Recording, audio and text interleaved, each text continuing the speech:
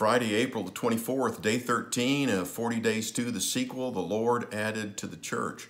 Just a handful of verses today, the close of Acts chapter 7 and the opening verses of Acts chapter 8. We find introduced in this short passage the Apostle Paul. The witnesses of the stoning of Stephen laid their cloaks, their outer garments at the feet of the Apostle Paul, and he approved of the stoning.